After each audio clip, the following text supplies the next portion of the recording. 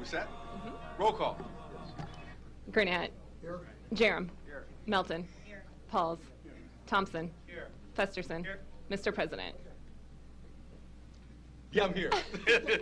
Would everyone please stand for the Pledge of Allegiance and remain standing for our invocation today by Councilmember A.B. Melton. I pledge allegiance to the flag of the United States of America and to the republic for which it stands, one nation, under God, indivisible, with liberty and justice for all. I know we're all here. We're going to discuss the Councilman Thompson, Dr. Thompson, and Councilman Gurnett kind of at length in a little bit, but I'd just like to take this time to ask God for his blessing on these two who have dedicated a lot of time and a lot of years to this city and to their constituents. And so at this time I just say, God bless the both of you, and God bless the rest of us who are going to be here for another 4 years. Amen.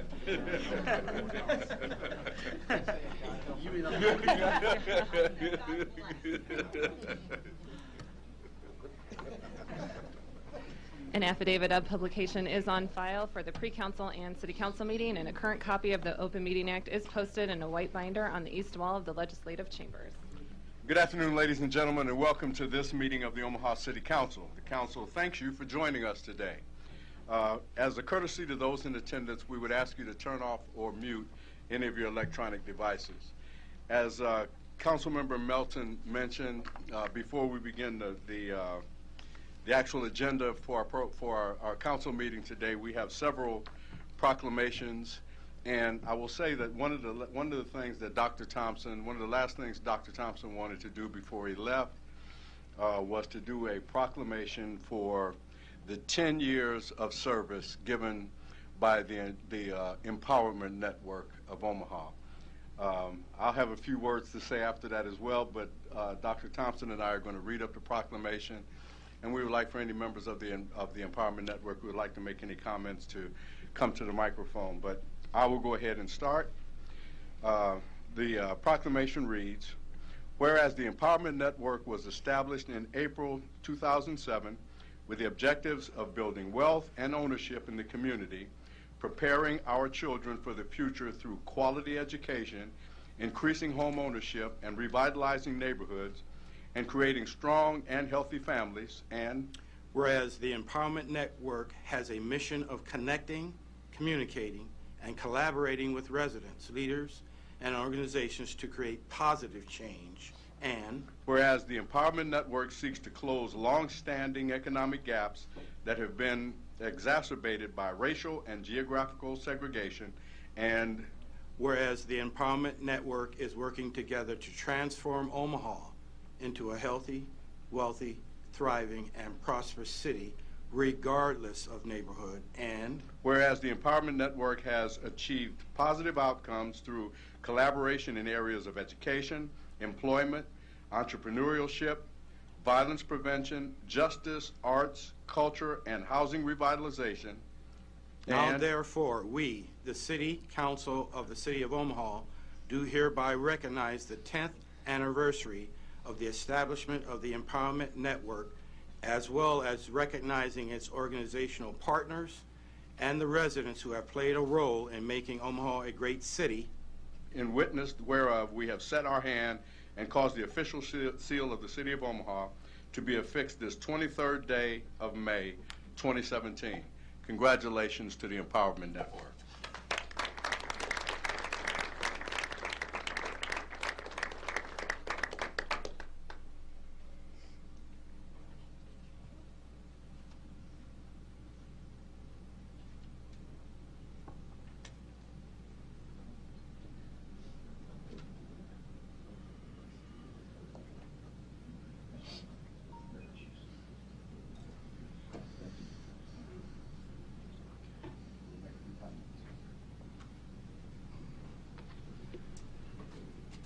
Wow, 10 years.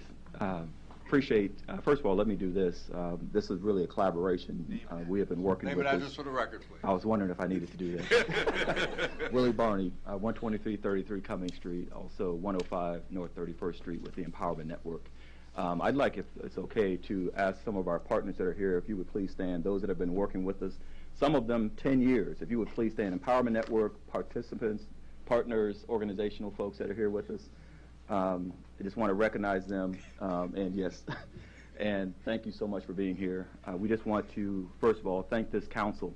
10 years ago, Councilman Gray and others, Councilman Gannett, Franklin Thompson, Pete, have been working with us collectively, specifically on working to address unemployment. We appreciate the support of this council, first of all, of approving the North Omaha Village Zone Revitalization Plan. This council approved it unanimously. You have approved investments in Heart Workforce Solutions and Step Up. You've approved demolition and rehabilitation of homes in North Omaha and South Omaha and around the city. We look forward to working with those that will be here on the forward, but we also want to say congratulations and thank you, Councilman Granat. Thank you for your support, not only with Step Up, but being a big supporter of the revitalization plans that have moved forward. Thank you for being an active participant, and thank you for challenging us to continue to press forward that we include not only North but South Omaha in the strategies. We appreciate the involvement in the transformation plan. Councilman, we thank you for the work that you've been alongside with us with the Transformation 2025, with Step Up, and many other initiatives, being a strategic partner and looking at how do we drive this whole city forward. We stand ready. We're ready for the next phase, the next 10, and we believe the next 10 will be even greater than the last 10, and that we will truly close the gaps in our community, and we will make this a great city in every zip code. So thank you so much for this proclamation on behalf of the Empowerment Network Board and of all of our partners. Thank you so much. Thank you. Mr. Festus.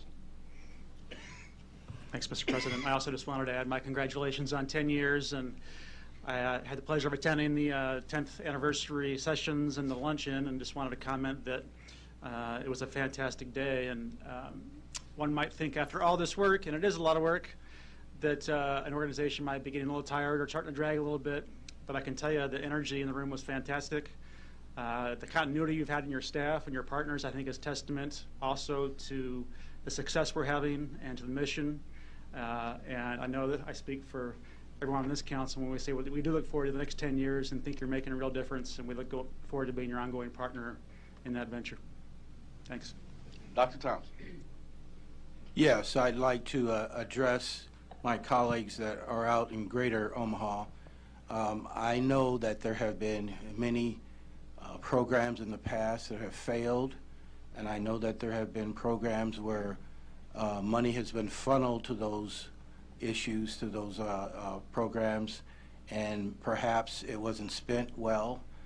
But I like to say that I believe that the Empowerment Network is different, and I believe that this is one that we're going to have to get behind.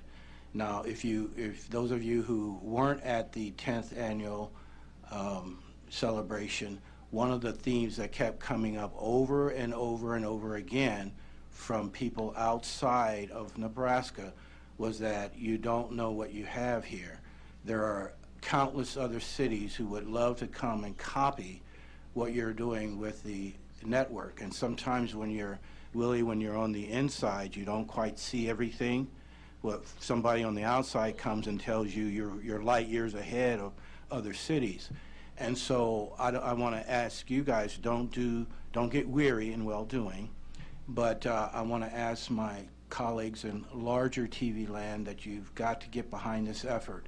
Sometimes the city is able to give money and sometimes they're not. Hopefully the city can give more money the next time around, but we need private partners to step up and get behind this effort because it really is working. And nobody asked me to say this. I usually don't give commercial type speeches, but I really believe that we have something good here. It is working, and we can even improve upon it better. And so as I'm leaving office, I'd like to put a very big stamp of approval on what the Empowerment Network is doing, what they can still do, but it will cost money. And then the last thing that I'll say is that I'm proud of Willie accepting my personal challenge.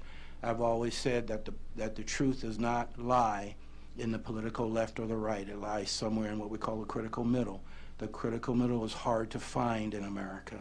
But I'm proud that, Willie, you've accepted a challenge to make sure that your efforts will include self-reliance. Black people will not make it in America until we embrace self-reliance. That's not a new topic. That's something that people like Frederick Douglass and Malcolm X embraced.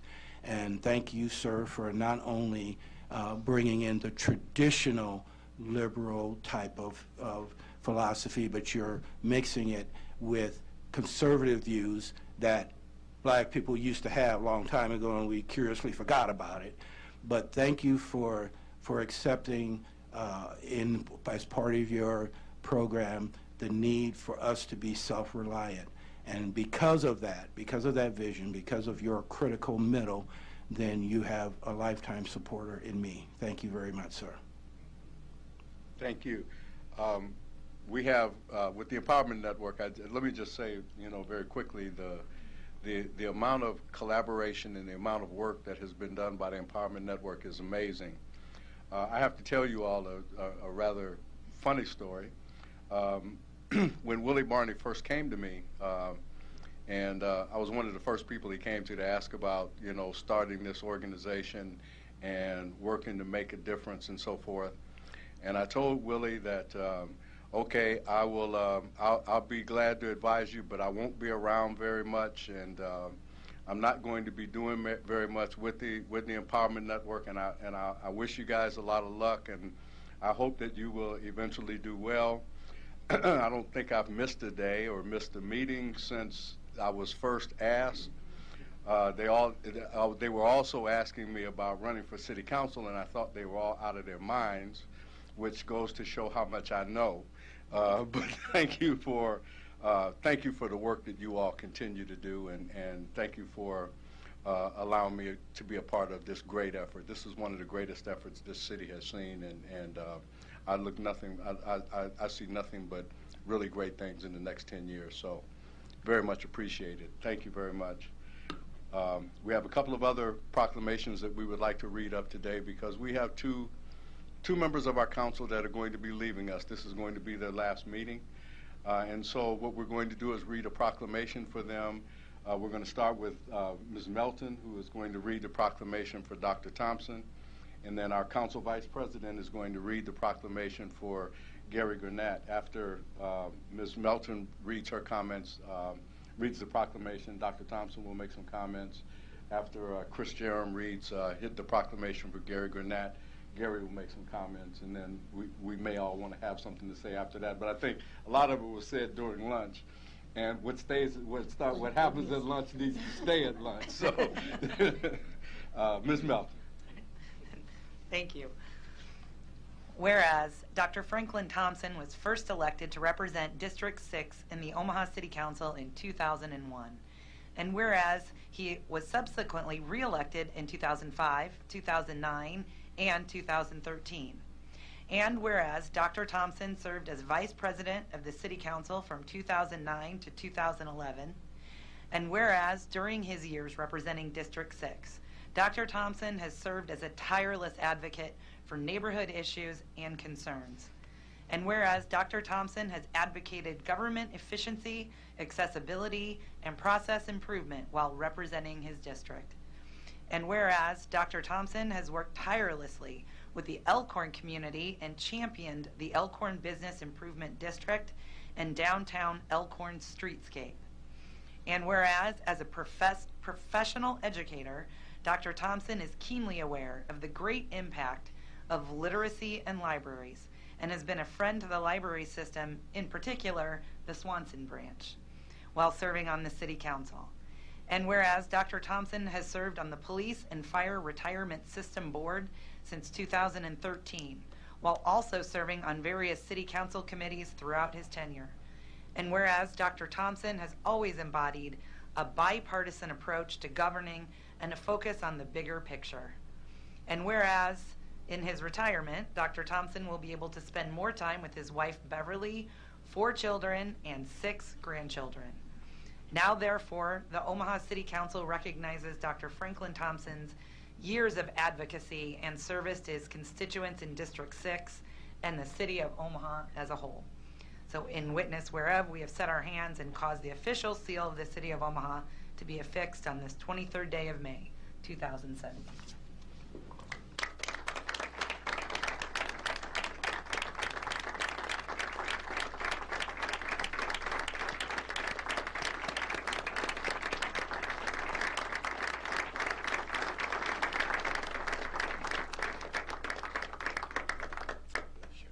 And we also have a plaque for you, Doc.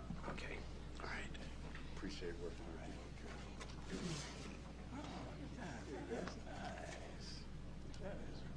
All right. All right.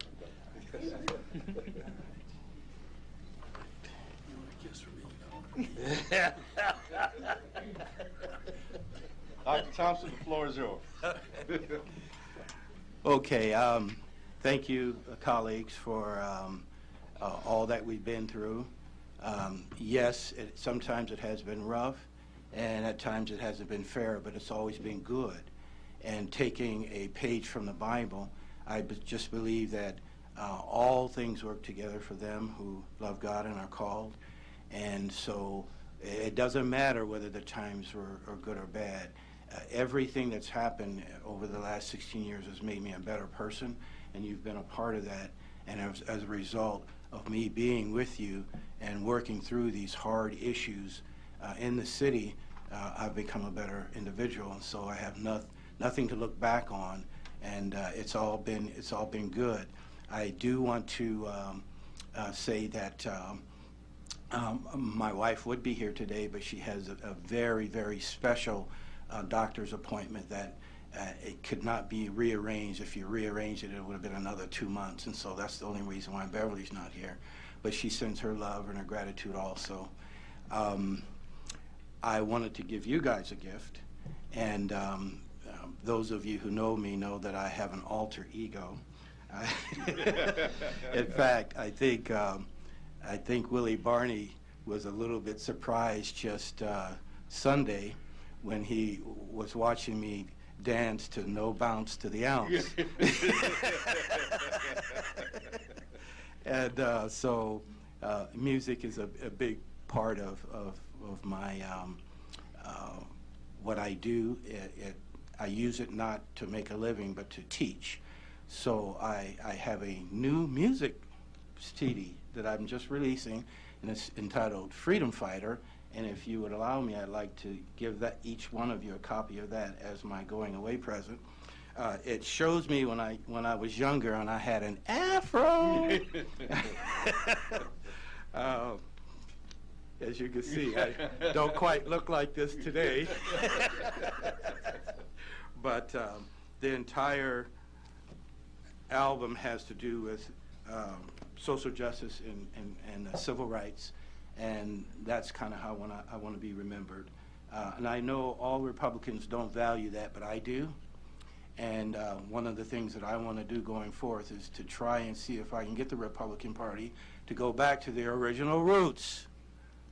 Oh, I don't have time enough for that one. But anyway, so anyway, I want to leave that as my legacy. Thank you, Doc. Thanks, sir.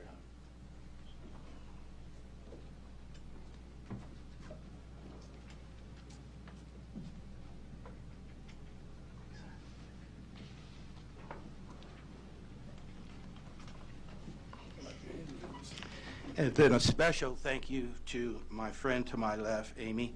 Amy has been a special friend in that not only are we professional colleagues, but we lean on each other and cry on each other's shoulders. And she's been like a sister to me, and I just thank you for always being there for me when I needed you. Thank you. Thank you. You and I will be touching base when the Huskers and Buckeyes play again, too, by the way. This coming year? This coming year. Revenge. Revenge. Mr. Vice President. Yes, whereas Gary Gurnant was first elected to represent City Council District 4 in 2001 and has faithfully served that office for the past 16 years. And whereas Gary served as City Council President from 2009 through 2011 and was twice selected as City Council Vice President And whereas Gary is proud to have lived his entire life in South Omaha, attending and graduating from Omaha South High School and earning a Bachelor of Science degree from the University of Nebraska, Omaha. And whereas in addition to his role as a council member for District 4, Gary serves South Omaha through active participation in the Deer Park Neighborhood Association, South Omaha Neighborhood Alliance, the South Omaha Business Association, the South Omaha Environmental Task Force, the South Omaha Chamber of Commerce Redevelopment Committee, the South Omaha Optimist Club, the Q Merchants Association, and assists with the Deer Park Citizens Patrol. And whereas during Gary's tenure, he achieved support for and helped to carry out a streetscape improvement project for the South 24th Street Business District, which just last year was awarded the prestigious Great Places in America Streets Award from the American Planning Association. And whereas Gary was instrumental in establishing and implementing the City of Omaha's graffiti abatement program in 2012, which now includes 2 graffiti abatement vans and numerous graffiti removal kits utilized by local neighborhood associations. And whereas prior to being elected to the City of Omaha City Council, Gary served as a member of the United States Marine Corps and then spent 3 decades as an Omaha police officer, retiring as a police sergeant in 2000. And whereas Gary's final meeting as the representative of City Council District 4 is May 23, 2017. Now, therefore, the Omaha City Council recognizes Gary Gurnant, a proud South Omaha boy, aka SOB, for his dedication and service to the community. In witness whereof, we have set our hands and caused the official seal of the City of Omaha to be affixed on this 23rd day of May, 2017.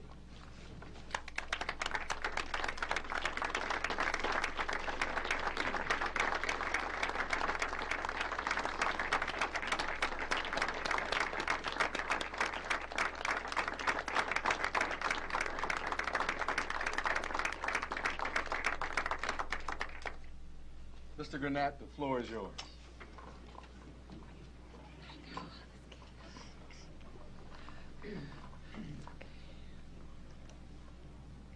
I can say one thing, being an SOB was one of the nicest things that I was called at 16.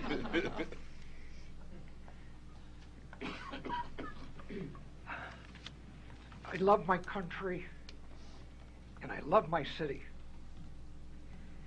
The last 51 years of public service has just been incredible, with peaks and valleys, happiness and sadness, making new friends, losing some close ones.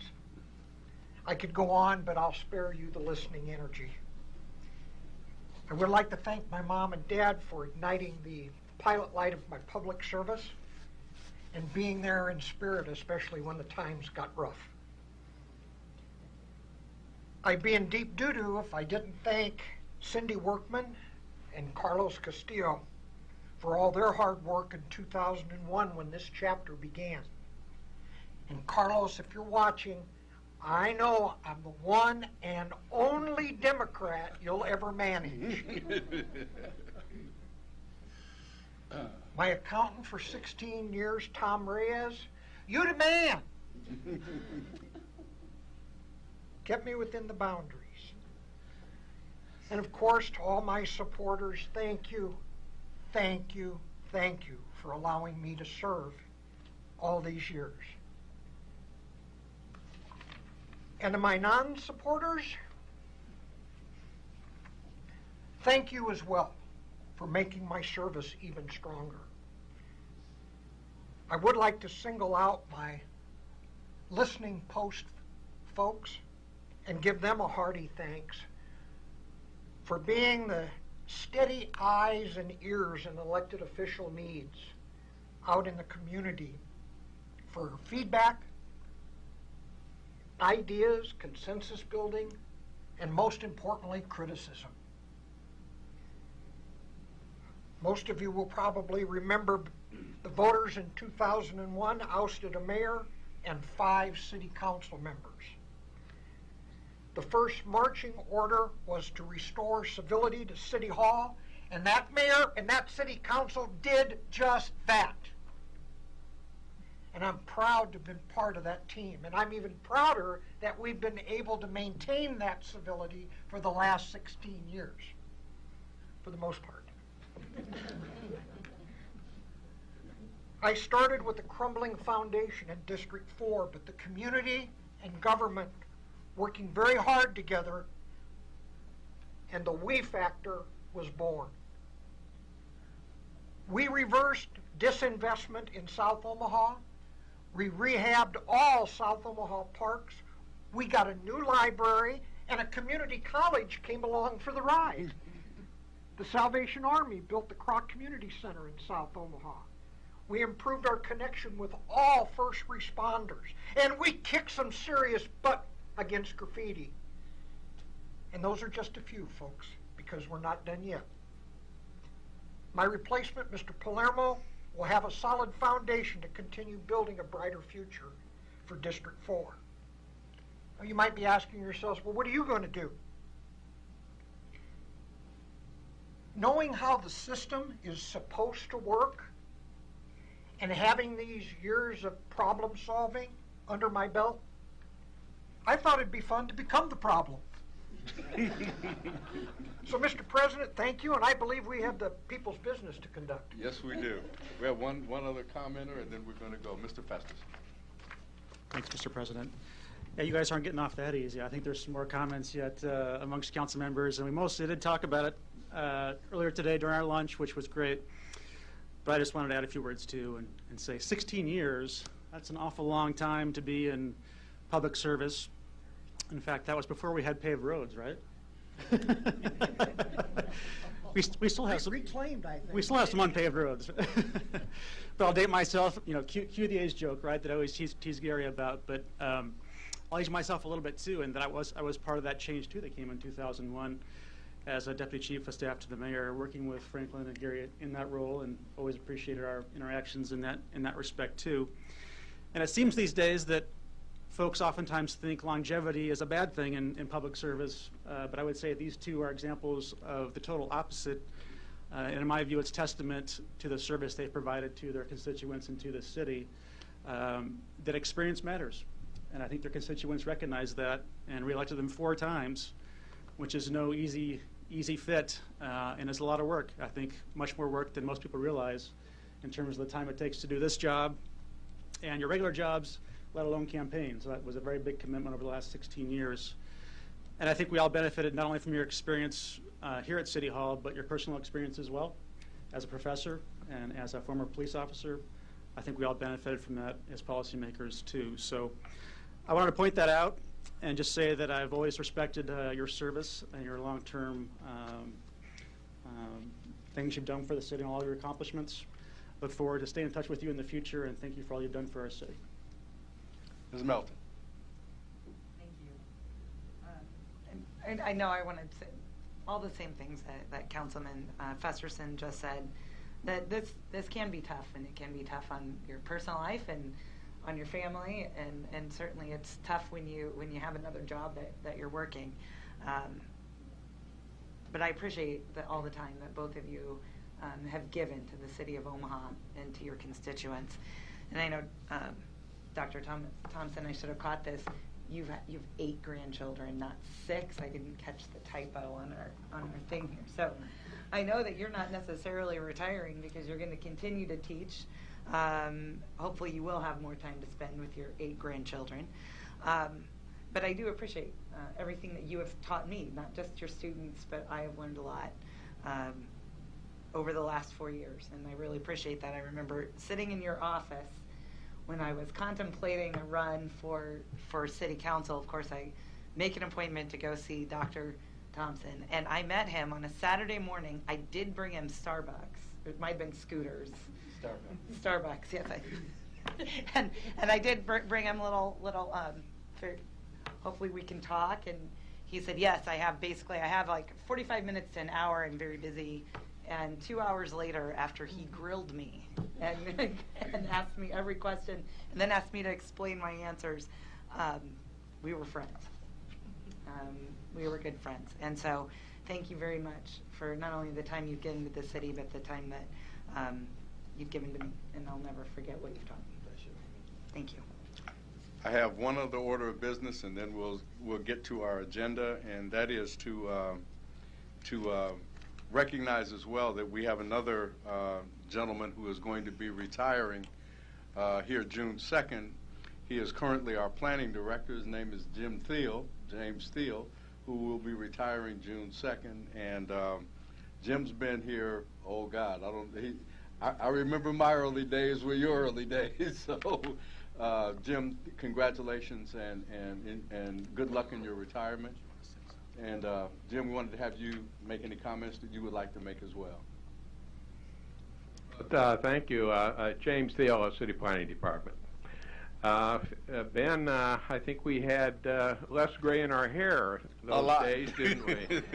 I guess I have worked in Omaha since 1979, all of it in some way involved with planning or community development. So I've been around a while. I've seen a lot of things, both good, a few things that I wasn't happy about, but overall, I think we've made a great progress in Omaha throughout the past decades. I think when you look back at first came to Omaha, the downtown was just barely starting to revive, and look at what we have now. When I look at some of the neighborhoods in North and South Omaha, we've made some progress in some of those neighborhoods. Yes, we've had some setbacks in other areas, but overall, we've made progress. And it's because of the citizens as well as the city council and the mayors that I've worked with that we've been able to make that progress. I do want to express my sincere gratitude for this council as well as the other councils that have preceded it. I'm not sure the public understands what all you go through, the amount of time that you spend working on the city's behalf, and I very much appreciate that, and I appreciate your friendship. Thank you. Thank you, Jim.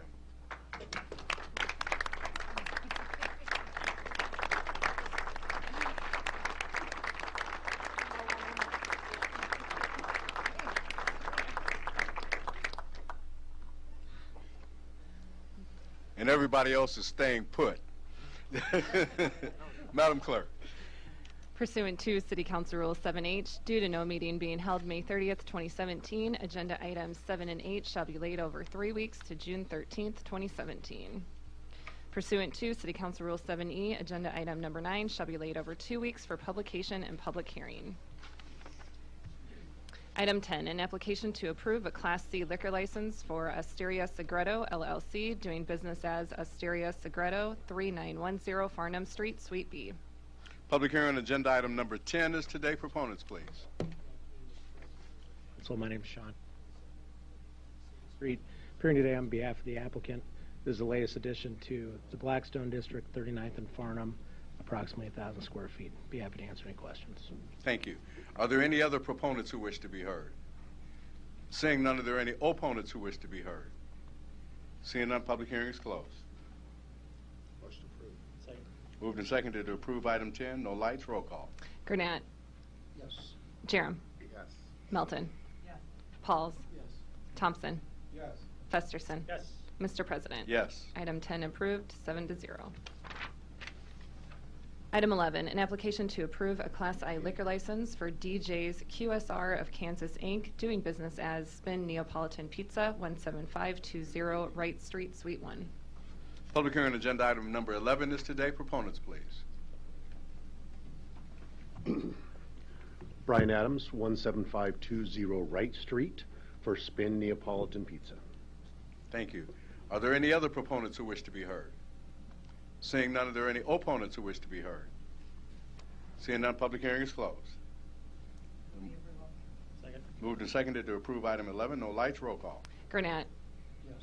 Jerem. Yes. Melton. Yes. Pauls. Yes. Thompson. Yes. Festerson. Yes. Mr. President. Yes. Item 11 approved, 7-0. Item 12, an application to approve an addition to premises application for Mar LLC, doing business as Lot 2 Restaurant and Wine Bar, 6207 Maple Street, for their Class C liquor license for an area, to add an area approximately 14 feet by 40 feet to the west. Public hearing on agenda item number 12 is today. Proponents, please. Yes, my name is Brad Marr, 5831 Burdette Street. Thank you. Are there any other proponents who wish to be heard? Seeing none, are there any opponents who wish to be heard? Seeing none, public hearing is closed. Mr. Festerson. Thanks, Mr. President. I just want to recognize Brad here for a minute as a member of the Benson Business Improvement District. He's been doing a great job on there for us and for Benson. And also to recognize Lot 2 as one of our best restaurants in town. So I want to give you a chance to explain what you're doing here. You're expanding to the west and acquiring some new space, right? Yeah, so unfortunately the biggest challenge for growth has been our size, so we've been able to accommodate that with this new space, which is really great for us and for the neighborhood, and it'll be accommodating private dining and wine tasting classes, special events, things like that. So. Great. And when do you expect to be open? Well, we got our CO approved this morning, so as soon as we can. Great. Yeah. We look forward to seeing it and wish you success, and I move to approve. Moved and seconded to approve item 12. No further lights. Roll call. Gurnett. Yes. Jerem. Yes. Melton. Yes. Pauls. Thompson. Yes. Festerson. Yes. Mr. President. Yes. Item 12 approved, 7-0. Item 13, a request to approve a manager application for Dustin S. Morrison for High Tides of Omaha, LLC, doing business as Cheeseburger in Paradise, 17304 Davenport Street, for their Class I liquor license. Public hearing on agenda item number 13 is today. Proponents, please. Thank you, sir. My name is Dustin Morrison, 23402 Denton Street in Waterloo, and I'm here with Cheeseburger in Paradise. Thank you. Are there any other proponents who wish to be heard? Seeing none, are there any opponents who wish to be heard? Seeing none, the public hearing is closed. Move the approval. Second. Moved and seconded to approve item 13. No lights. Roll call. Gurnett. Yes. Jerem. Yes. Melton. Yes. Pauls. Thompson. Yes. Festerson. Yes. Mr. President. Yes. Item 13 approved, 7-0. Item 14, a request to approve manager applications for Ray Anderson, Inc., doing business as Anderson Amico Food Shop, to appoint Raymond D. Anderson III as manager of the following present Class D liquor license locations: 15635 West Dodge Road and 2630 South 140th Street. Public hearing on agenda item number 14 is today. Proponents, please. Good afternoon. Ray Anderson, 17605 Riggs Street. Thank you. You bet. Are there any other proponents who wish to be heard? Seeing none, are there any opponents who wish to be heard? Seeing none, public hearing is closed. Move the approval. Second. Moved and seconded to approve item 14. No lights. Roll call. Gurnett. Yes. Jerem. Yes. Melton. Yes. Pauls. Thompson. Yes. Festerson. Yes. Mr. President. Yes. Item 14 approved, 7-0. Thank you. Item 15, a request to approve manager applications for Quick Shop, Inc. to appoint Megan E. Kelly as manager of the following present Class D liquor license locations: Quick Shop 652-3222 Q Street and Quick Shop 667-4855 L Street. Public hearing on agenda item number 15 is today. Proponents, please. Megan Kelly, 8512 Sitta Drive, Bellevue. Thank you. Are there any other proponents who wish to be heard? Seeing none, are there any opponents who wish to be heard? Seeing none, public hearing is closed. Second. Moved and seconded to approve item 15. No lights. Roll call. Gurnett. Yes. Jerem. Yes. Melton. Yes. Pauls. Thompson. Yes. Festerson. Yes. Mr. President. Yes. Item 15 approved, 7-0. Item 16, a request to approve manager applications for Quick Shop, Inc. to appoint June E. Larmer, manager of the following present Class D liquor license locations: Quick Shop 622-9545 Q Street, Quick Shop 623-3103 North 204th Street, Quick Shop 660-9606 F Street, Quick Shop 665-15556 Blondo Street, and Quick Shop 668-6845 South 167th Street. Public hearing on agenda item number 16 is today. Proponents, please. Hi, good afternoon. June Larmer, 10665 Charles Plaza, Omaha. Thank you. Are there any other proponents who wish to be heard? Seeing none, are there any opponents who wish to be heard? Seeing none, the public hearing is closed. Moved and seconded to approve item 16. No lights. Roll call. Gurnett. Yes. Jerem. Yes. Melton. Yes. Pauls. Thompson. Yes. Festerson. Yes. Mr. President. Yes. Item 16 approved, 7-0. Item 17, a request to approve an entertainment district permit for the Capitol District located at the northwest corner of 10th Street and Capitol Avenue. The applicant is the Capitol District Landowners Association, 1111 North 13th Street, Suite 101. Public hearing on agenda item number 17 is today. Proponents, please. Yes, Mr. President, members of the council, Larry Jobin, 11440 West Center Road, appearing on behalf of the applicant. Before I go into the entertainment district at the Capitol District, I did want to recognize both Franklin and Gary for their service. I really appreciate working with both of you over the last 16 years and getting to know you. I always found both of you very willing to listen and meet and discuss issues, and I always found you both fair in your approach and solution-oriented. And coming from this side of the podium, that's all you can really ask for. So I do appreciate both of you, and you'll be missed. So with that, we'll get into the Capitol District Entertainment District. This is the first of its kind in the city of Omaha. There's really only one other entertainment district that I know of in the state of Nebraska, which is in Lincoln, and called the Yard. So most of you are aware of that. The applicant is the Capitol District Landowners Association, and this is the promotional association that's referenced in the entertainment district ordinance. And the reason why we have this promotional association as opposed to a specific applicant is because these various buildings and properties that surround the common area, I think we have to go from the top down. These various buildings that surround the common area are owned by different entities. And so we, as part of the entertainment district ordinance, we've been working with the police department, the fire department, the law department, of course, in the city of Omaha, and then, of course, the law committee to kind of vet through the security issues and safety issues to make sure that this is a safe environment, that it's well run. This is the site plan, and then I'll talk a little bit about the rules and regulations that we've developed. And we developed them in part looking at what a number of other entertainment districts have done around the country. And so we revised and revised and revised them until we think we came up with something that's going to work very well. So this is a drawing showing the Capitol District, in which you can't see necessarily. I guess what's shaded here is the common area itself. And here's 12th Street, and here's Capitol Avenue. The hotel building is here. Then there's another future building here, another future building here. These are the apartments. These are the apartments.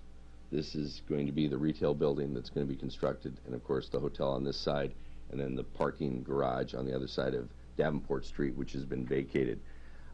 It calls for some 6 feet height fencing along Davenport on this side of the Capitol District, primarily just to make sure people that side is relatively unmanned and not close to the common area, that it's secure. So there's a 6-foot high fence back here. There's some screening fencing, and then most of it is this 43-inch temporary security barriers, and they're shown throughout the common areas. And the reason why they're temporary is they're movable, so you can contract and expand the common areas depending on what the event is within the common area. And so the idea, of course, is that you can buy a drink at one location or one restaurant or bar and walk freely through the common area to the next restaurant or bar. So I don't know if you're familiar with how those operate in Kansas City, for example, or in Lincoln. But the idea is, of course, to make sure that everything operates correctly, safely. There's a surveillance plan. There's cameras. On larger events, there'll actually be security personnel stationed at various parts of the common area to make sure that people aren't jumping the fence, making sure that people are of age, drinking, and so this is where the common area is. We did, again, develop a number of rules, and the rules, I think, are part of your packet. Just briefly, we broke them down into operating policies and procedures. Then there's this whole container and wristband requirements, And then, of course, there's rules and regulations regarding outdoor music, events, and live entertainment. And then there's a guest code of conduct, and then there's a dress code. And these rules and regulations, of course, were designed to provide a very safe, fun environment for the people that are enjoying the common area within the Capital District. We did limit the outdoor music to end at 1 o'clock on the weekends, or actually every day, but there's probably very few nights that it won't be just the weekends. And so there's a number of other rules and regulations. We can get into as much as that as you want, but with that, I'm happy to answer any questions. Thank you. Thank you. Are there any other proponents who wish to be heard? Seeing none, are there any opponents who wish to be heard? Hello, I'm Jeffrey Scott Linder, R-E-Y, Linder, L-I-N-D-E-R-E-R. I've got a copy of my testimony. Give it to the clerk here, please. Thank you.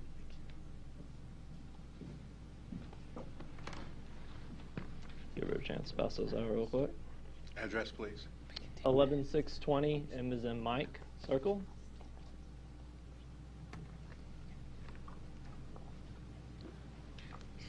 You can go ahead. We'll get those in Okay. just a second. Go ahead.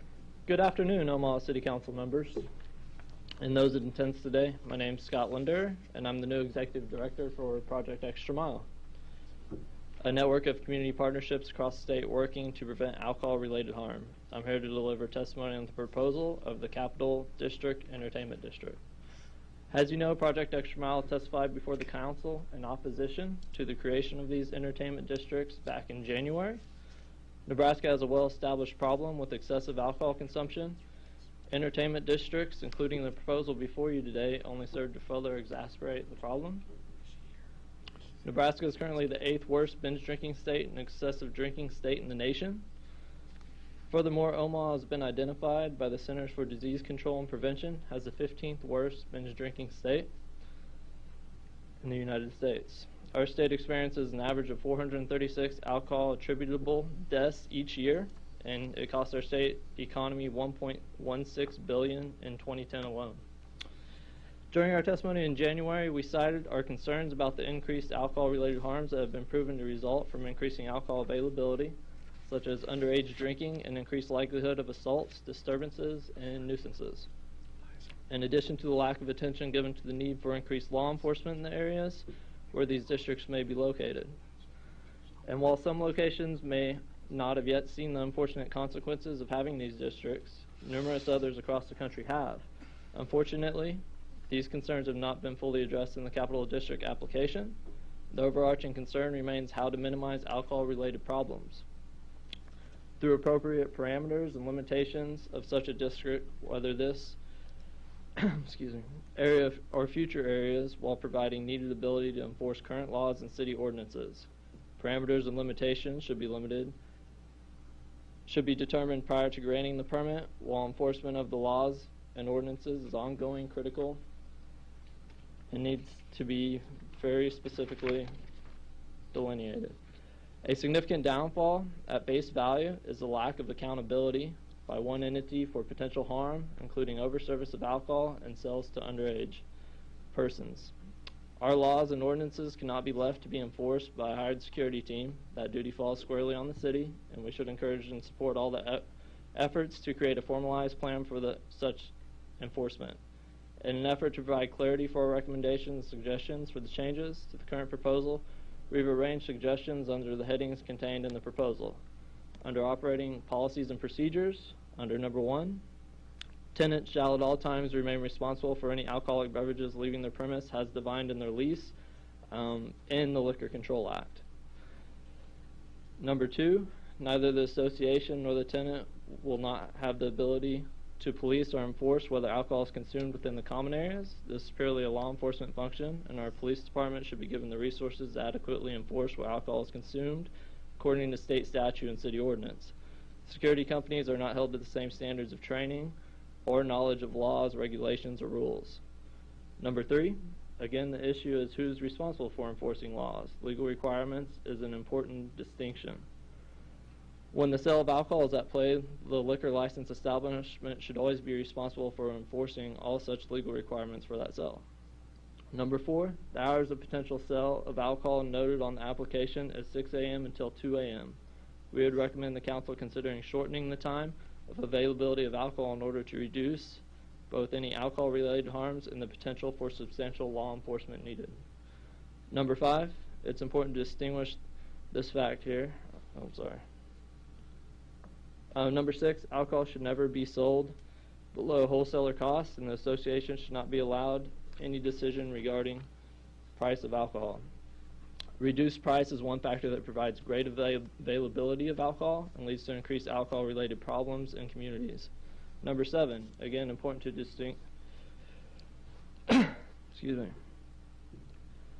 Number 9, while providing a requirement that a tenant's logo be placed on the alcohol beverage container, the proposal distinguishes between tenants and licensees. When alcohol is served, a liquor licensee should at all times be responsible for the sale and service of alcohol from its location. It would be responsible for the sale and service of alcohol from its location. It would be most important to tie the alcohol to a specific liquor license, so we would suggest affixing the logo of the alcohol retailer responsible for the sale of that alcohol.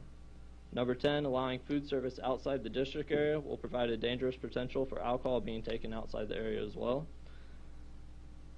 Number 13, it would be problematic for the association to provide permission for temporary bar stations and drink troughs that are intended for alcohol. This should be an issue request brought back to the council for additional public input, discussion, and approval. 14, closing a street, Davenport in this instance, for increased public pedestrian traffic use will increase the need for enforcement and should be included in any larger enforcement plan with adequate resources provided to the police department. Under the section of container and wristband requirements, number 1, cups containing beer should be no larger than 12 ounces, 16 ounces at the most. Hard liquor should be limited to 1.5 ounces per drink.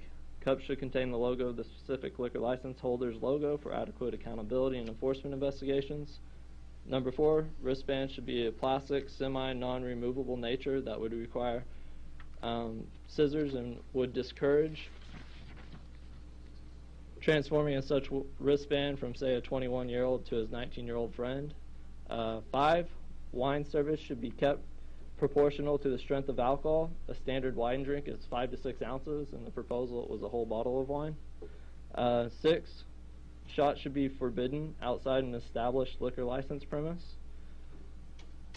If I can get you to kind of wrap up a little bit, we can read the rest of it if you like, because you've got it all written here. Okay, sure. There's just a couple more on here.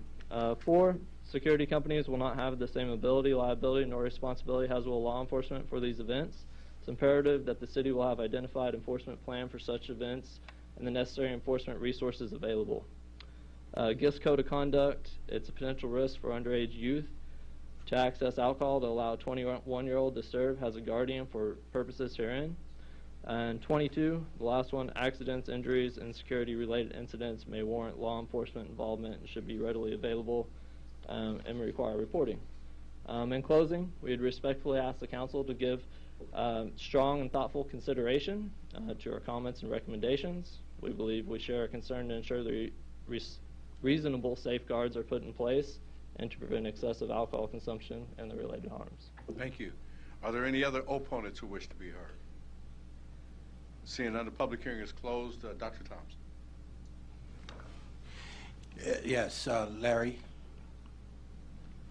Go ahead and identify yourself again. Yes, Larry Jobin, 11440 Western Road. I had just a couple of questions, but did Sure. you want to provide comments to what you just heard? Well, I guess what I would say about that is that the Capital District is a significant investment in that entire area. I think it's about $250 million investment.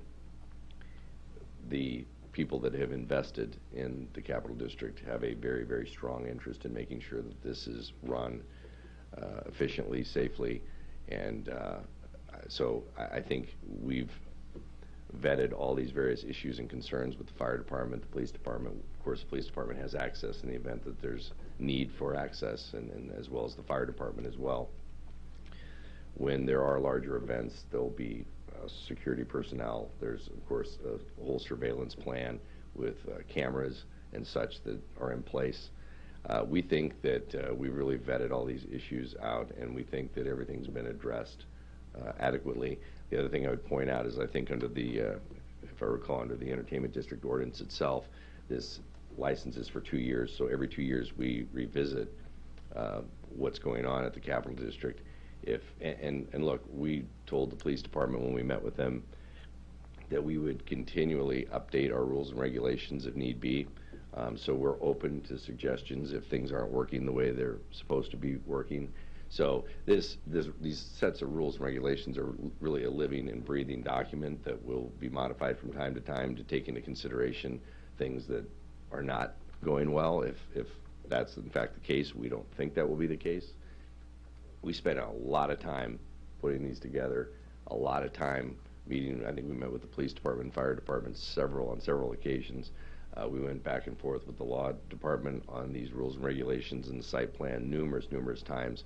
So I think we've really vetted those issues, and I feel very confident and comfortable that we've done all we can at this stage in the game.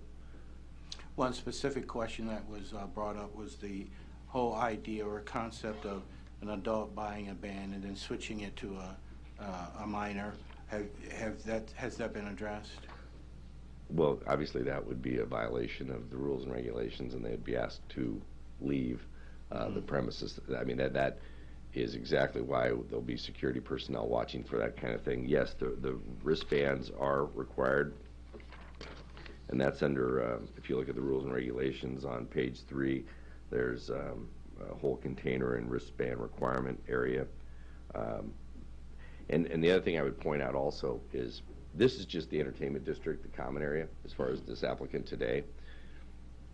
Each individual applicant that gets a liquor license at their particular establishment, so you'll have a Class C with an ED designation on the end of it, which means it's a Class C liquor license with an entertainment district designation. The reason why you require their logos or their names or some other identifiable mark on their cups is that they're ultimately responsible for any violation of the liquor laws. And so the Liquor Commission and the police department have the ability to enforce the liquor laws against each individual tenant based upon that fact. And so each bar and restaurant is going to need to make sure that they're not serving alcohol to minors. We think that this wristband concept works.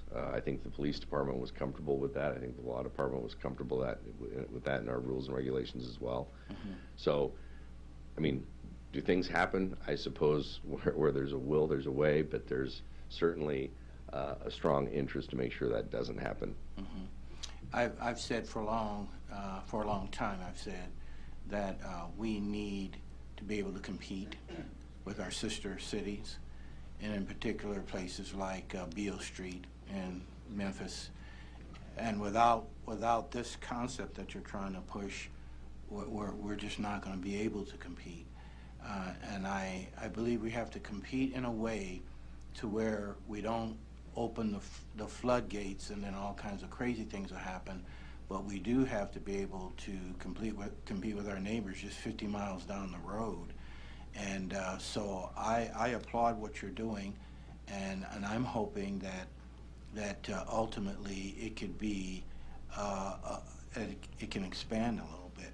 But I do like the approach that every 2 years you have to come back. It's a living, breathing thing that you're constantly updating and modifying.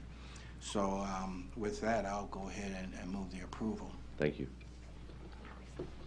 Mr. Gurnett. Thank you, Mr. President. There was a second. It's my understanding that every entity that reviews this has signed off except one, and that's the police department. Madam Clerk, have you received anything from the police department to change my mind? We received communication from the police department this morning approving the application. Okay. Obviously, I was well involved in the luncheon today and didn't get that memo. So, appreciate the comments, Larry. Thank you. That you made earlier. I know that I think we agreed more often than we disagreed. Oh, for sure. And you've certainly taught me a lot about the development arena. And this one here, this particular project, I would probably be very overtly cautious if I was back in my other life. If something like this was coming about, I think it's going about in a sensible approach. There were a lot of people that were involved in getting it here, and there was a lot of people that had to, a different set of eyes had to review this, that actually participated in it as I understand it, which I think is a good thing. I would say that the goal should be, as you say, since this is a living, breathing document, regulating a living, breathing establishments,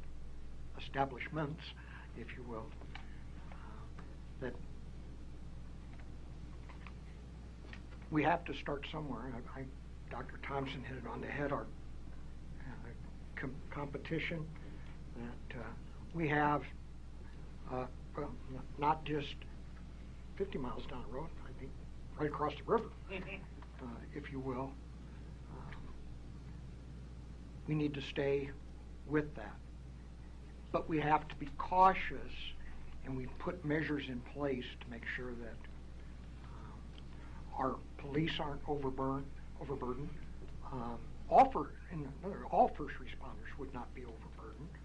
Our inspectors not be overburdened. It's just like when they build the place, and the architects and the engineers make sure that there's fire extinguishers and smoke detectors and all those things for public safety. So I'll be keeping my fingers crossed and watching from afar on how this develops, but wishing it well. Thank you. Thank you. Thank you. Thank you. Mr. Pauls. Thank you, Mr. President. Will, could you come down a second?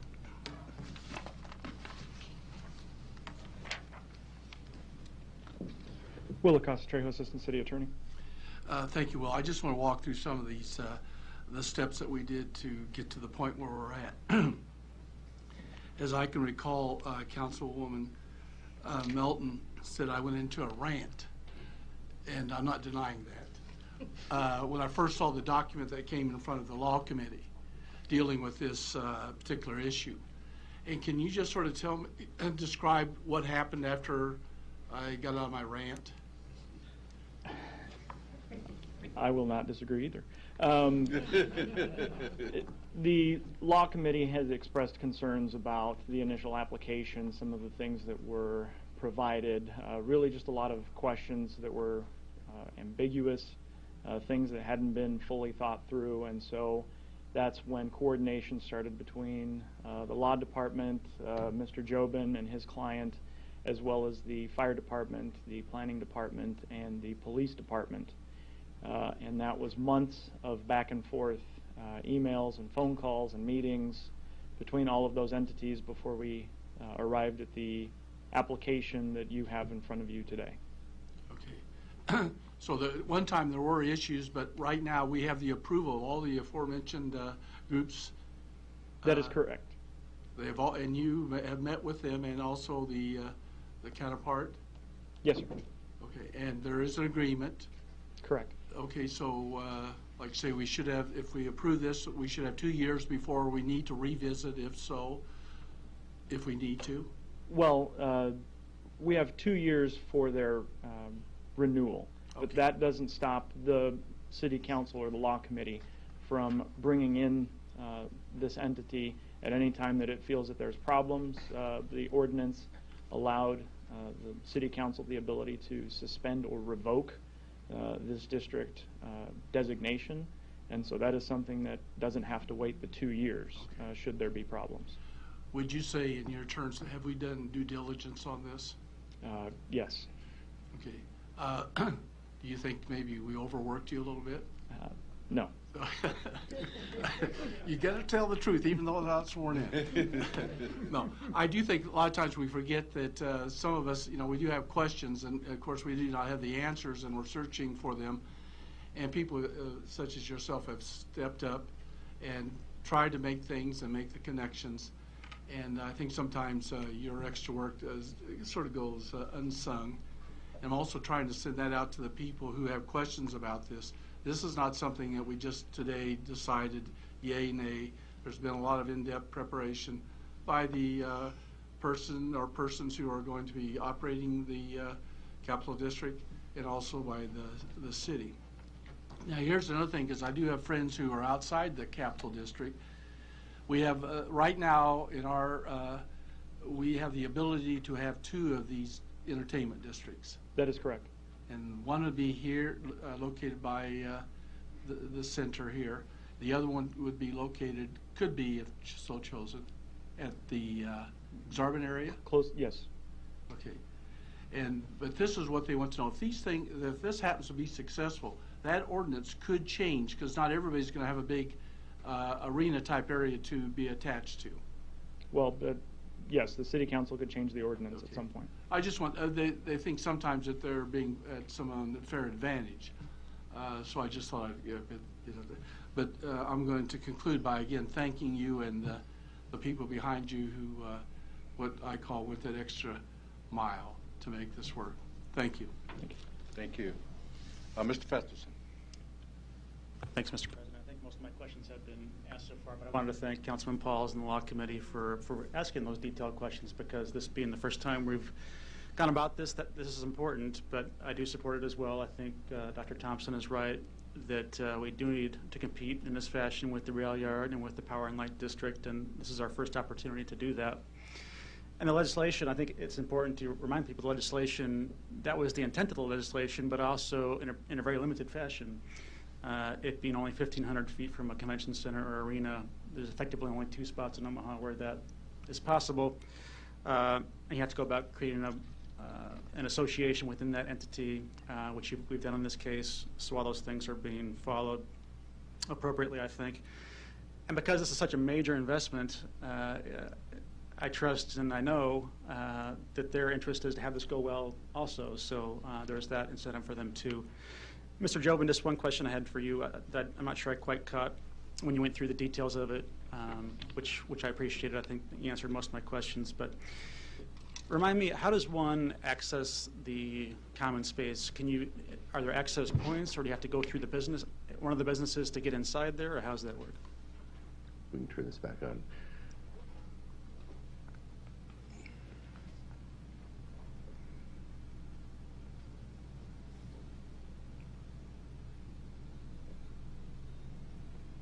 Okay, so just to get reoriented here, this is Capitol Avenue.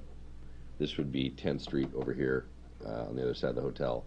And then, of course, this is 12th Street. This is the vacated Davenport Street. And I guess I should mention that Davenport currently is vacated, and we did come up with an agreement in the vacation ordinance to always keep Davenport Street open for emergency vehicles and deliveries to the Hilton. So that's something that was worked in here that we hadn't talked about either.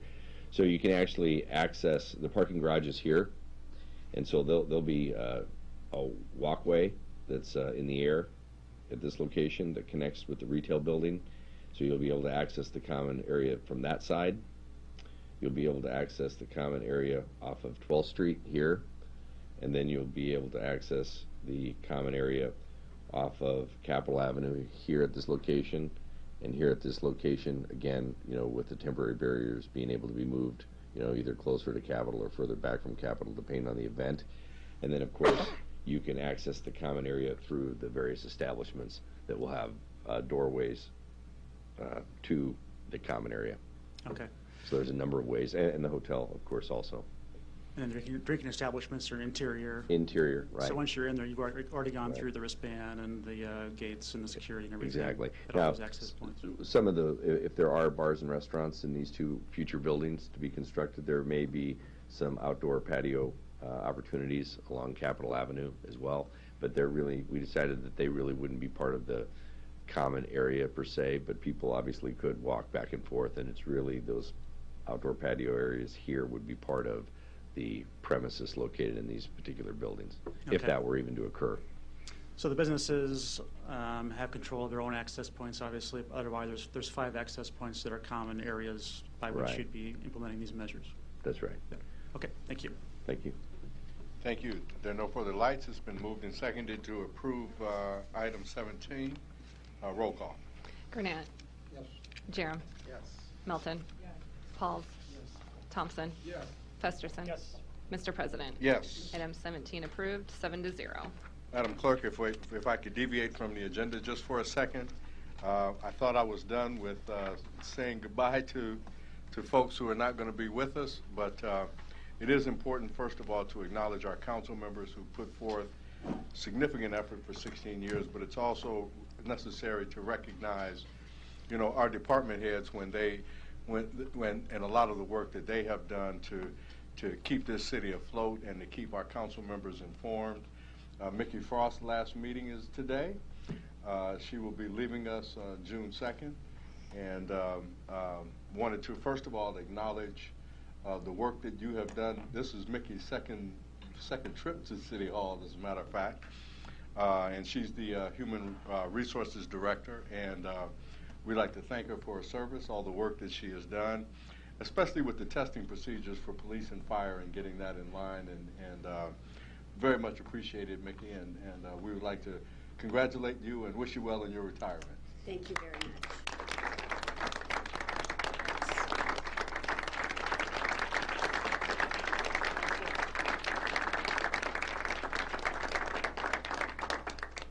And if you have any comments, you can certainly Well, I make just thought them I now. might avoid all of this by being late, so thank you. Name and address Mr. for the Chairman. record, please.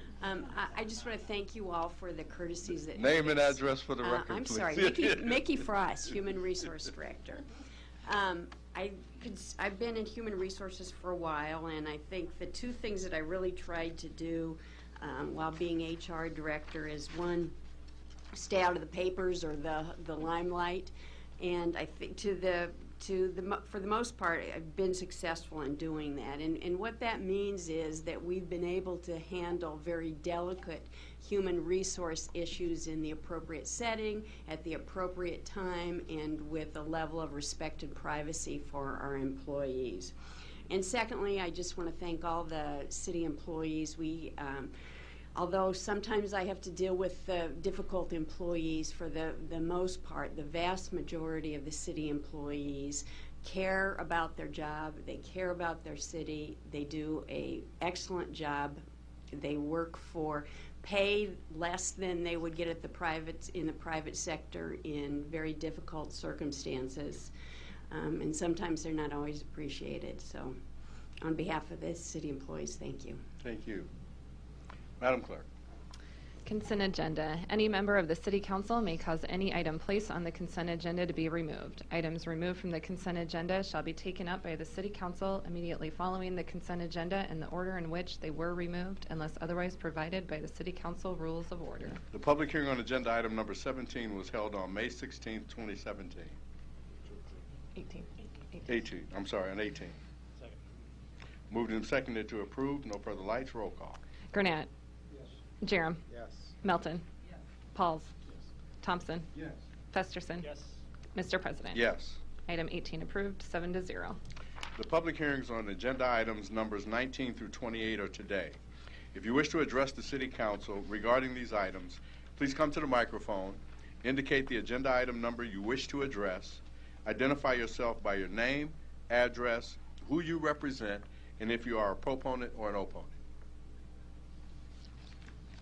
Seeing none, public hearing is closed. Move to approve. Second. Moved and seconded to approve items numbers 19 through 28. There are no lights. Roll call. Gurnett. Yes. Jerem. Yes. Melton. Yes. Pauls. Yes. Thompson. Yes. Festerson. Yes. Mr. President. Yes. Items 19 through 28 approved, 7-0. Item 29, a special ordinance approving the Omaha Downtown Improvement District Association 2017-2018 work plan and budget. A is an amendment of the whole requested by the Law Department. See, the public hearing on agenda item number 29 was held, I don't see the date here. 16th. On the 16th of May. Is there a motion? Second. Moved and seconded the amendment of the whole on item 29. No lights. Roll call. Gurnett. Yes. Jerem. Yes. Melton. Yes. Pauls. Thompson. Yes. Festerson. Yes. Mr. President. Yes. Amendment of the whole for item 29 approved, 7-0.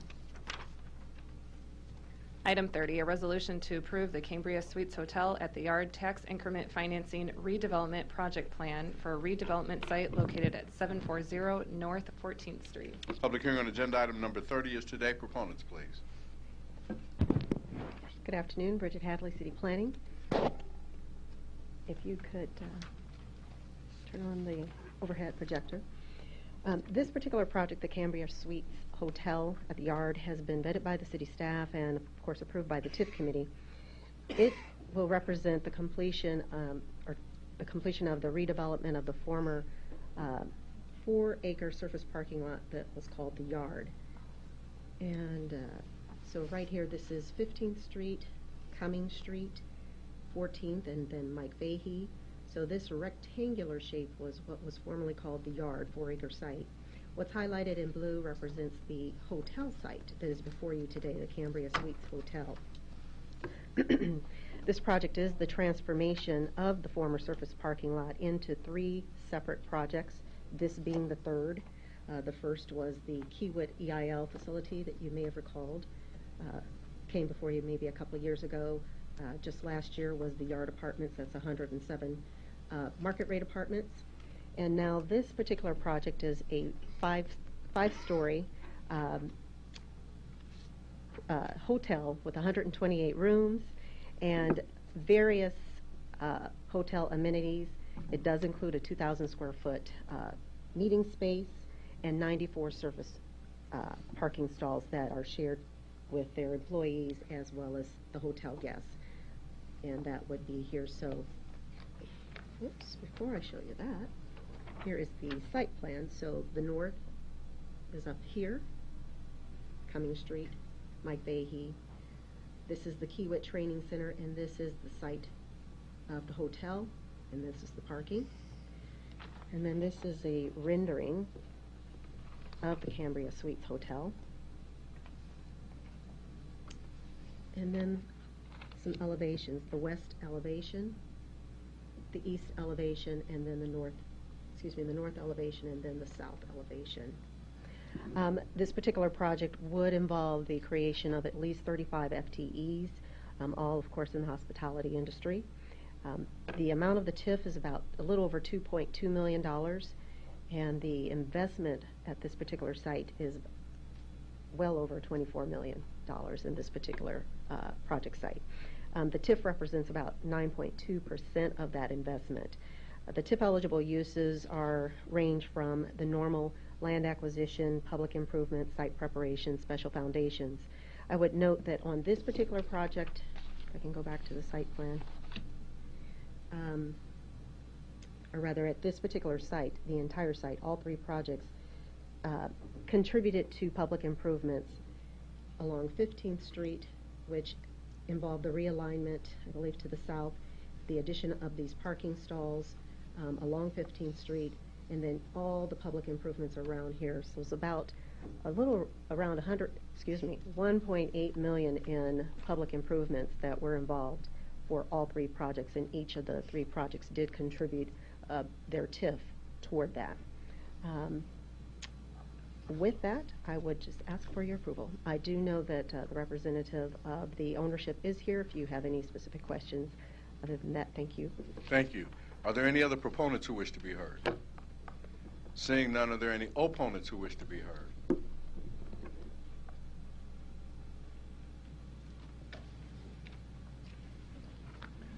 Good afternoon. Stephen Mulcahy, 10910 North 76 Plaza with the North Central States Regional Council of Carpenters. We do stand as an opponent to any type of incentive where there is no process to ensure that wage theft and payroll fraud will occur on these projects. It's come to our attention that a drywall subcontractor may have been selected for this project. They have a long history of wage theft and payroll fraud, as attested by the decision in the federal district court and a current lawsuit with the U.S. Department of Labor, where they had paid workers' compensation premiums on a handful of individuals, yet had 45 to 60 individuals working on the project over a 9-month period. So again, we have evidence suggests that payroll fraud occurs on 23 out of 24 projects that go through the incentive program through the council and the planning department. So again, we would ask not to offer any type of incentive to projects where there is no measure or quality assurance that payroll fraud and wage theft won't occur on those projects. Thank you. Are there any other opponents who wish to be heard? Seeing none, the public hearing is closed. Bridget, would you or anybody who's related with the project, would you like to respond to those comments? We do have an owner's rep. We have an owner's rep here. Bridget Hadley, City Planning. I will defer to the owner's rep. Good afternoon, council members. Bob Peters, 3552 Farnham Street, representative of O'Reilly Hospitality Management LLC, who is undertaking the project under the Omaha Hotel Partners LLC. Tim O'Reilly, who had previously been here for some of our early discussions and meetings, wasn't able to be here. Kristen Marquez is here today. She's the Chief Development Officer for the city, for O'Reilly Hospitality. And in my discussions with her just now, we're not aware of the allegations. We're in obviously the very preliminary stages, even putting together the not only the development concept, but the construction contracts and related budgets. So I could follow up at a future time with any information. I'm not so sure that it's relative to the consideration before you today. Thank you. Thank you. Is there a motion? Can pass today. Or Mr. Jeremy? Yes, I just, you can either a nod or a shake of the head for yes or no rather than come back down. I think what I hear you saying is you haven't selected a drywall contractor yet. So with regard to the statement that was made that there was one selected that would be working on the project that had these issues, would that be inaccurate? Again, Bob Peters, 3552 Farnham Street. Neither Kristen or I are aware of if a drywall contractor has been selected, if that contract's been entered into.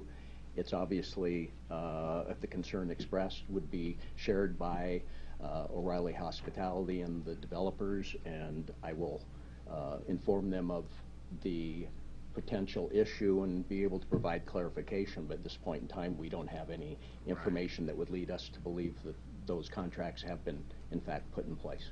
But your client would then agree to become aware of Nebraska's misclassification laws and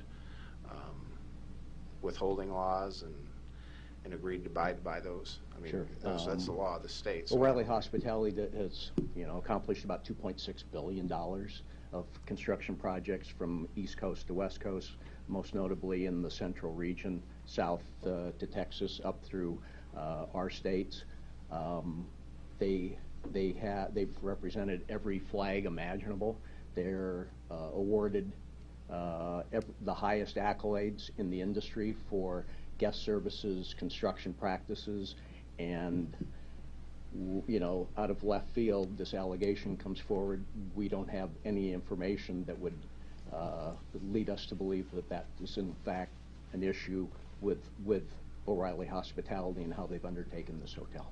Thank you, Mr. Peters. And the opponents now have your information and they can correct reach out to you. Yeah, we'd be happy to have that conversation. Thank you. Thank you. Thank you. Is there a motion? Moved and seconded to approve item 30. There are no further lights. Roll call. Gurnett. Yes. Jerem. Yes. Melton. Yes. Pauls. Thompson. Yes. Festerson. Yes. Mr. President. Yes. Item 30 approved, 7-0.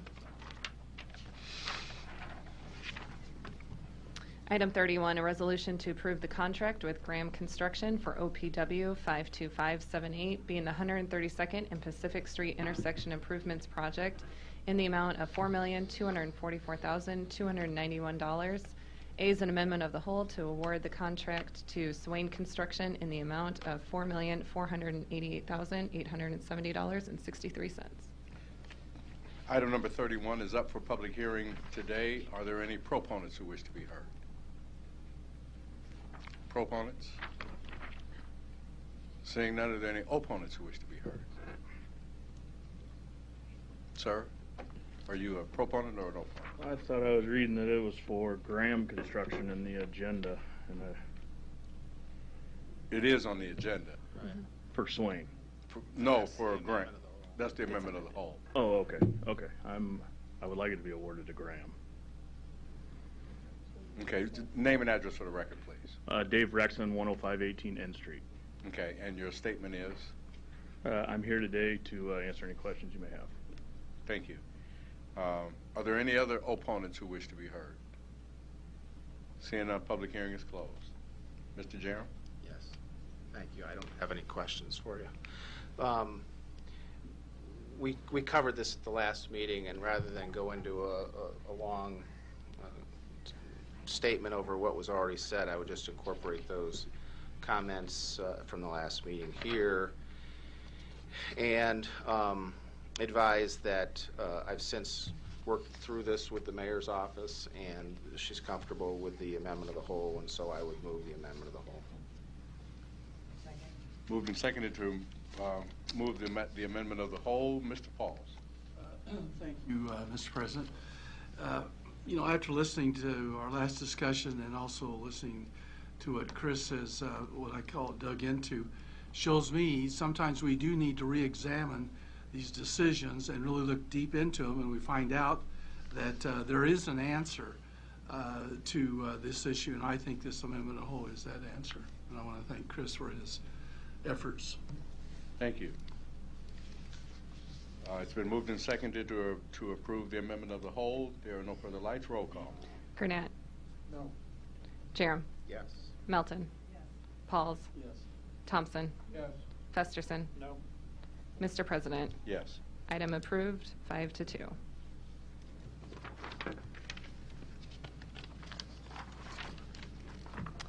Pursuant to City Council Rule 7F, Agenda Item 32 shall be laid over 3 weeks to June 13th, 2017 for publication and public hearing. Pursuant to City Council Rule 7H, due to no meeting being held May 30th, 2017, the third reading and public hearings on Agenda Items 33 through 37 shall be held on June 6th, 2017. Pursuant to City Council Rule 7H, due to no meeting being held May 30th, 2017, the third reading on Agenda Items 38 through 41 shall be held on June 6th, 2017. Item 38, a special ordinance levying a special tax and assessment on all lots and pieces of real estate within Road Maintenance District 745-25 for construction and improvements. Public hearing on agenda item number 38 is today. Proponents, please. Seeing none, are there any opponents?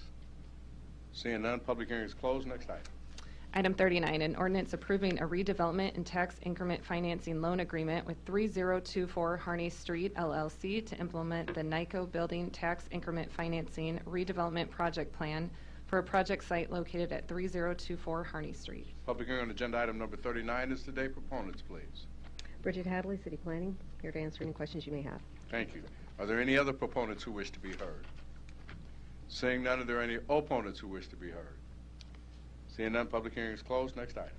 Item 40, an ordinance approving a redevelopment and tax increment financing loan agreement with 2929 California Plaza, LLC to implement the Landing Tax Increment Financing Redevelopment Project Plan for a project site located at 2929 California Plaza. Public hearing on agenda item number 40 is today. Proponents, please. Bridget Hadley, City Planning, here to answer any questions you may have. And if I may just take this moment to tell Councilmember Thompson and Councilmember Gurnett, you have been council members for my entire career here at the city. I didn't realize how long that had been, but I definitely thank you for your service. I thank you for your support of various projects. Thank you. Thank you. Are there any opponents who wish to be heard on item 40? Seeing none, public hearing is closed. Next item. Item 41, an ordinance. I'm sorry. Opponent? Yes. Okay. And not so much an opponent, but mainly I want to name and address for the record, please. Juan Alvarado, 2419 Charles Street. And I just want to say, first of all, thank you for your service, both of you that are going to be leaving today. I think regardless of what decisions are made, I think you guys have the best interest of our public here. But I agree in some of the comments that I've been hearing throughout the meeting. We need to be competitive among sister and cities. We represent a lot of carpenters in town that sometimes find the need to go to other cities like Des Moines and Kansas City because of very low wages in our area. And what we do sometimes, and we don't do sometimes, the backgrounds on these projects that we fund publicly with tax increments, is that we import a lot of out-of-state hands when we do have competitive construction workers on site here in Omaha. And I know the wages that are really, really low on the south side of the states that we are neighbors to, we sometimes force ourselves to move up north to find a better living condition. And I really believe that we really need to mind and investigate or put a little more thought on how we approve this TIF money, because there has been a lot of consequence, or been a lot of proof that there's been mismanagement of our money. Even though it doesn't affect the project physically, we do pay for preparation, we do pay for infrastructure with our funds. And I think we need our support with our city councilmen to at least look into it in a deeper way, how this is breaking the law, and it's encouraging some of these contractors not to abide by the rules that we have as a state in Nebraska. I love my state. I am an implant from Texas. We ran from that area that predominates this industry. I found a home here 23 years ago. I plan to retire here and probably have children and grandchildren here. And with that, I just leave you guys. Please take that in consideration, and I appreciate everything you guys do for our city. Thank you. Are there any other opponents who wish to be heard on item number 40? Seeing none, the public hearing is closed. Next item. Item 41, an ordinance declaring the necessity of acquiring private property for the construction of the Forest Lawn Creek Sewer Separation Project. Public hearing on agenda item number 41 is today. Proponents, please. Seeing none, are there any opponents? Seeing none, public hearing is closed. Next item. Pursuant to City Council Rule 7H, due to no meeting being held May 30th, 2017, the third reading and public hearings on agenda items 42 and 43 shall be held on June 13th, 2017. Pursuant to City Council Rule 7H, due to no meeting being held May 30th, 2017, the second reading and public hearings on agenda items 44 through 50 shall be held on June 6th, 2017. Mr. President. Gentlemen, Mr. Gurnett. Thank you, Mr. President. I'd just like to take a point of personal privilege here and publicly thank Councilmember Melton and all of the council members, and then those in both staffs, the city clerk's office and council staff's office, for putting together a very nice luncheon this afternoon for Franklin and I. It meant a lot. Warmed our hearts, filled our tummies, and it's very much appreciated. 32 years between the two of us on the city council, and just that sign of appreciation is very touching. Thank you. Thank you. And I hope I alluded to that. and we'll give you the last word to adjourn. Mr. President, motion to adjourn. Second. We moved to second to adjourn. No further lights. Roll call. Gurnett. Yes. Jerem. Yes. Melton. Yes. Pauls. Thompson. Good God. Festerson. Yes. Mr. President. Absolutely. Yes. Meeting adjourned. Motion passed. Meeting adjourned at 3:34 p.m.